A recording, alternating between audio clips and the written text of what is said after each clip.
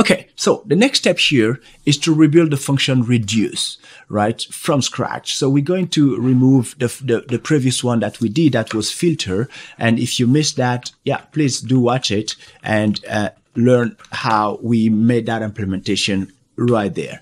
So here, that's also an interesting one. Reduce. What is reduce? Reduce is what I call the Swiss knife. That's the thing that can do literally everything you could imagine in terms of manipulating arrays. You don't want to use that often. And that's what I'm going to show you here with the code. We're going to try to rebuild that from scratch and try to understand how reduce works underneath. And it's actually not more complicated than the previous one that we've implemented. Okay, so let's get going here. What is reduce doing? If we take the promise here, which was find the user that has an X in their name, what we expect here is reduce will return us that result. Okay, so here we should have a result like this, and then when we look at result, we should basically have the result showing. Now it's crashing because we haven't done the implementation. So let's go ahead and create a function called reduce. That function is going to take the collection. Okay, so unknown, always start with that, and then a callback. And that callback is a little bit different than the previous one that we had before. So I'm just going to say here, hey, be a function. And now from here, what we're going to do is, once again, loop through the collection. That's basically what you do with the collection. So we're going to loop here, and we're going to loop through that collection right there. Okay. So, and then with that collection, what we're going to do, what are we doing next? Oh yeah, actually we're missing one more argument here, which is the initial value. And also this one, we don't really know what it is. So let me move that over here so we see it clearly right there. Now, we have kind of everything in place to make it work.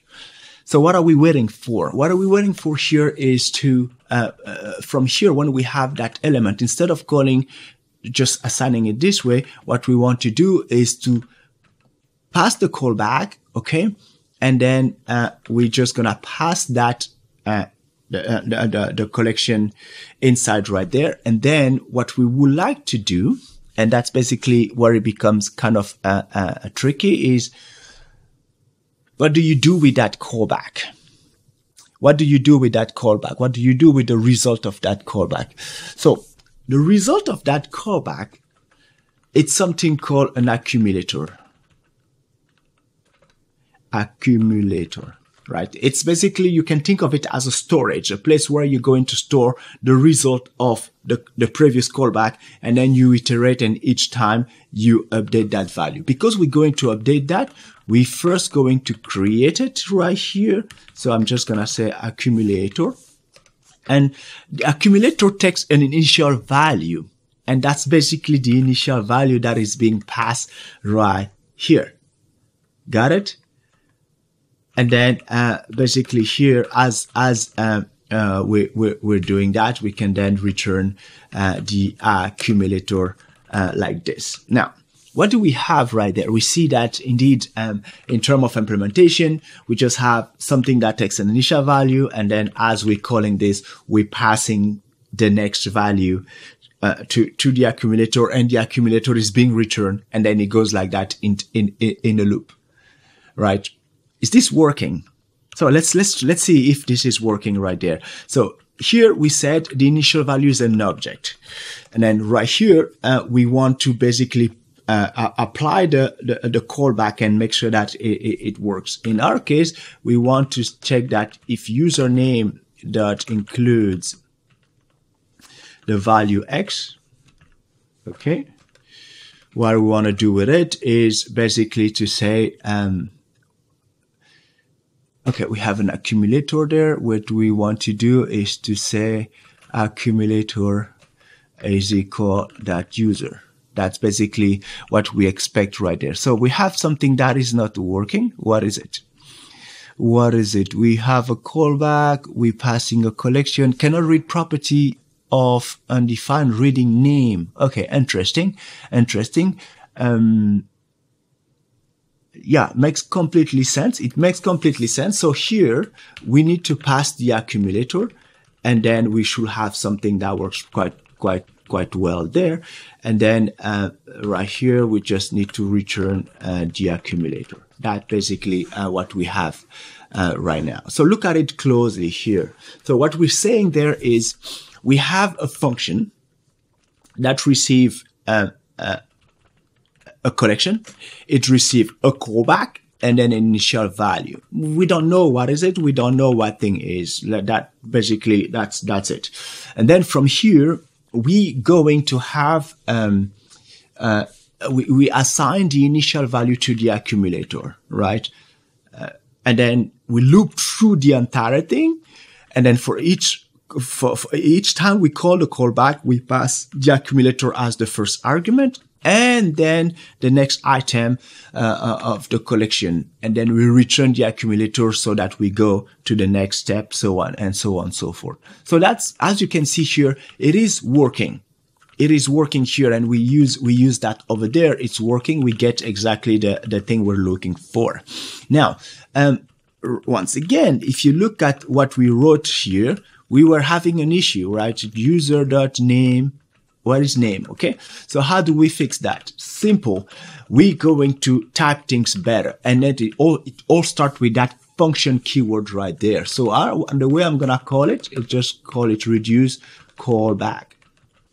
That's basically it. So now let's implement that. I'm just gonna mark that as an interface and then say reduce callback. It's a function that returns something. What is that thing?